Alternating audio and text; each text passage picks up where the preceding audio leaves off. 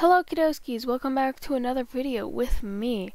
It's late at night and I just kind of felt like recording. I don't know, man. So I'm going to be teaching you how to mod The Sims 3 because that's the valuable skill in life. Yeah. It's pretty straightforward and it's really easy, so I don't know. Let's just start doing it. So I will have the link to this in the description, but you can also find it by basically searching Sims 3 mods folder. And you scroll down, basically ignore everything else and just listen to me because I'm better than everything else on this page. You click download.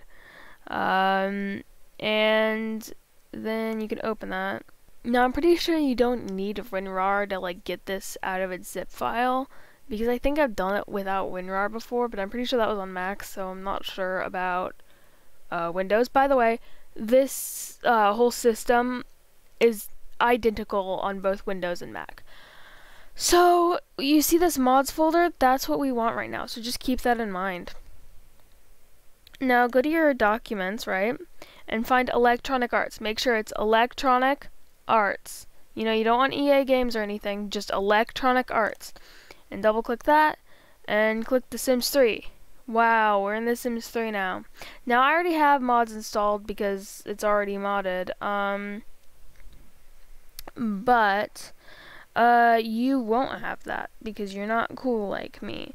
So you're gonna have to go and drag mods into here. Simple, easy, awesome, Xfinity. Haha. Guess what, kids? You've just been modded! Isn't that cool? Now, this already comes with 2 mods installed, which are under the packages folder. And that's no build sparkles and no intro. Again, very straightforward. No build sparkles removes the build sparkles, and no intro removes the intro. So, I don't know if you could have guessed, but packages is where we put the package files. That's where we put the mods. Funky. So you can download mods by basically just going to downloads, which is under Sims 3 downloads. You can search, you can look at the front page, find stuff that you like. We'll just go with job overhaul right now. And you can go to files, pick whatever one that applies to you.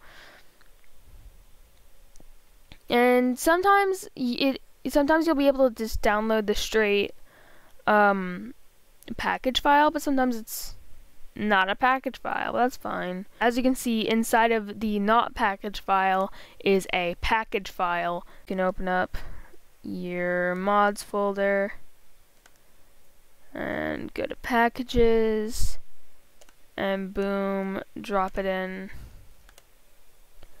Guess what, kiddoskis? You've been job overhauled. And I kid you not, that's it. That's all you need to do.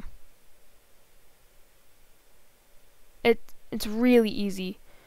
So anyways, I hope you found this helpful in some sense.